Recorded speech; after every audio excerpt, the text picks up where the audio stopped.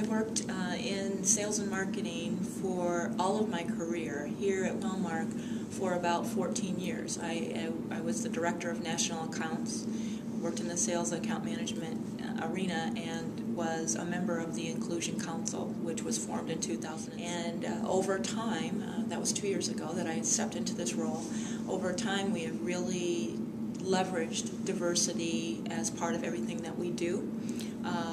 From our communications team to our sales division to our customer service, it's something that we have worked very hard to keep in mind. From a language line, we have a language line in our customer service unit that serves over 100 different languages.